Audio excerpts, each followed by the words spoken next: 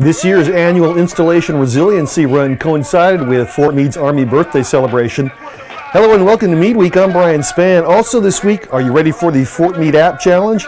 More on the Army birthday and new hours at the gym. But first, Fort Meade's largest public event of the year is coming up Friday, June 29th. It's the annual Red, White, and Blue celebration of America's independence.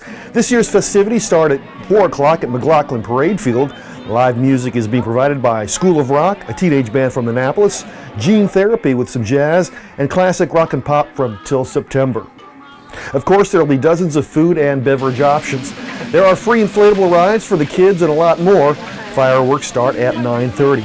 A reminder, please leave pets at home, and there are no grills, sparklers, or glass containers allowed. For more information, go to www.me.armymwr.com.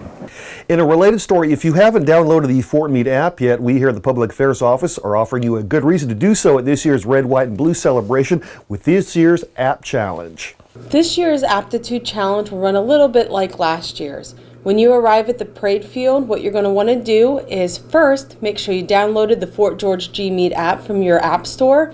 Then go to the bulletin section, and there you will find the instructions on how to play the game, what your tasks are, and what your challenges are.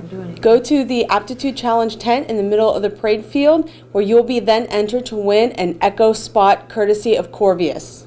Kuiper adds getting more people to use the app makes it more effective. Yes, the game is fun, but we really want you to understand that this is where you can go to get alerts on gate closures, road issues, or other alerts that come up. We also want to make sure that you are connected with the people in Fort Meade that you need to get in touch with easily and effectively. Plus, it's a way for us to get information out to you. In other news, Fort Meade celebrated the Army's 243rd birthday last week. The Association of the United States Army, or AUSA, held their annual breakfast and cake cutting at Club Meade. Okay, now lift the saber. 1, 2, 3. And down. All right. This year's guest speaker was Turhan Robinson, the senior civilian aide to the Secretary of the Army. Robinson used the occasion to talk about being a soldier for life. And that's the key thing, a transition. Transition from soldier to citizen.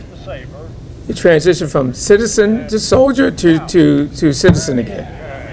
We had that transition, and the Social Life program gives you that transition. And it means, in fact, if you served at any time on active duty, you are a soldier for life. In MWR news, starting on July 5th, the fitness centers will have new operating hours. Here's a quick breakdown. At Gaffney Fitness Center, they'll start closing at 8 p.m. Monday through Friday. This is a change from the current 9 o'clock. Weekend hours at Gaffney remain unchanged. The indoor pool will close an hour earlier on Mondays, a half hour on Tuesdays. Wednesdays are unchanged, Thursdays a half hour, and the weekends are unchanged. Looking at Murphy Fieldhouse, they'll be closing an hour earlier Monday through Friday. The weekend schedule remains the same. For more information, go to www.me.armymwr.com. One final note from MWR, the library's annual summer reading program started this week. It continues through the end of August. The theme this year, reading takes you everywhere. You can sign up for the reading program anytime. Just go to fortmeade.beanstack.org/reader365. Everyone will receive prizes just for signing up, and incentive prizes the more you read. That's Meade Week for this week. I'm Brian Spann. For everyone at Meade TV and the Fort Meade Public Affairs Office, have a great weekend and a great Meade Week.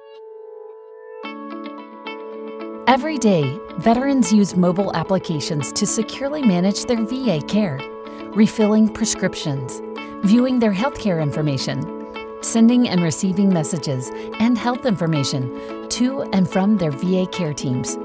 The VA App Store gives you one place to find all of these apps and more, whenever you need them, wherever you need them. The VA App Store provides access to dozens of applications that are designed specifically for veterans, caregivers, and VA staff, and are backed by the security of DS Logon, My Healthy Vet Premium, and ID.me. Are you a VA employee? Help test our VA apps before they launch nationwide on the VA Beta App Store. Be a part of app development by providing feedback to help us keep improving and optimizing. Do you have a question about the apps? Our help desk representatives are available 12 hours a day, Monday through Friday. The VA App Store is here for you, for your life, your health, your schedule. Learn more today.